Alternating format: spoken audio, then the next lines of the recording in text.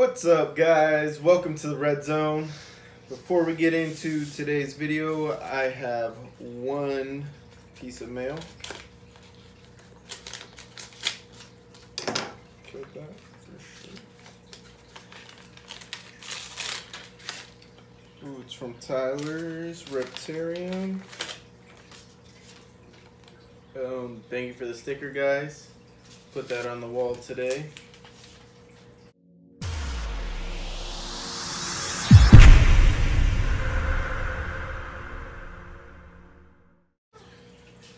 Alright guys, welcome to the channel. So, I don't see a lot of videos out there that really go in depth about bearded dragon genetics. I see a ton of people breeding, but I don't see a lot of people being knowledgeable about what they're breeding. So today we're going to go over a few things. Today we're going to be talking about some more advanced stuff. If you have any questions, please drop them in the comments below and I will try to answer them.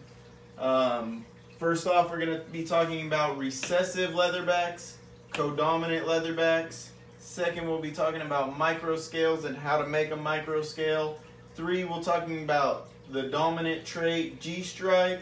And 4, we'll be talking about a recessive trait, color stripe versus phantom stripe. Is it the same thing? So, a recessive leatherback is a leatherback offspring that was produced by a normal scale to leatherback pairing. So one parent was normal scale, one parent was leatherback. All the leatherbacks will be recessive for normal scale, and all the normal scales will be het for leatherback. Codominant leatherback is when the offspring's parents are both leatherback, so you paired a leatherback to a leatherback to produce codominant leatherbacks. Now, so if you have a recessive leatherback, which would be XY, to a recessive leatherback, which this will also produce normal scales. You'll have your codominant leatherback, you'll have 2 recessive leatherbacks, and you will have a normal scale.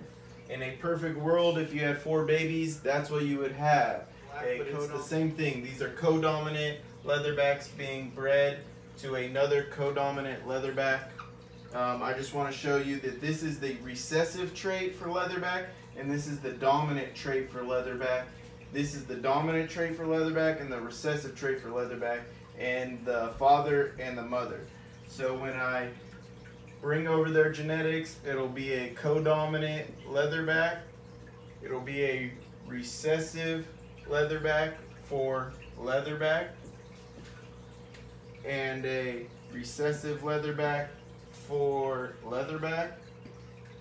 And then right here is going to be your 25% silkies, because both of their recessive traits are going to come over, and when the dragon takes on both recessive leatherback traits, that's when you produce silkies. Alright guys, if I didn't lose you on the last part, we're on the second part of the video where we are going to now produce microscales.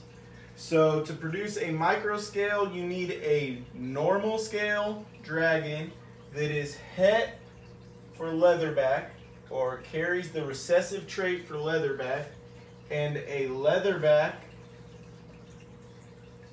that carries the recessive trait for normal scale.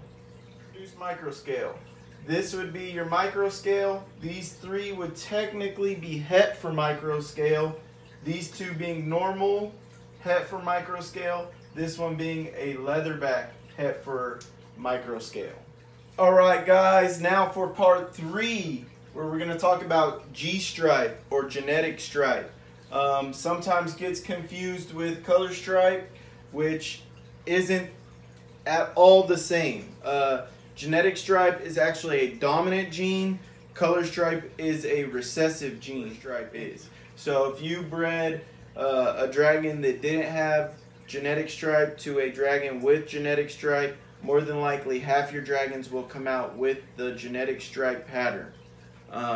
Color stripe is a little bit different, and we'll talk about that next. Alright guys, so we're going to be talking about color stripe versus phantom stripe, which is actually the same thing. So we're just going to call it color stripe. Some people use phantom stripe to jazz up their dragon when they're trying to sell it, but really it's the same thing, and it sometimes gets confused with genetic stripe or G stripe, which it's not the same at all. So G stripe is a dominant trait, so you only need one dragon to have the genetic stripe to produce offspring with genetic stripe. Color stripe is a recessive trait, so you need both parents to have the recessive trait. You need both parents to either be recessive or visual in color stripe to produce color stripe dragons. So 2 dragons recessive for color stripe, we would get a normal, we would get the 2 hats, and we would get our visual color stripe. So 1 in 4 dragons, or 25% of our clutch, would be color stripe dragon. Alright guys, after all the confusion, I hope I clarified everything for you guys and you enjoyed today's video. If you guys liked the video, please comment, share, subscribe, and put on your post notifications for our next video. Thank you guys.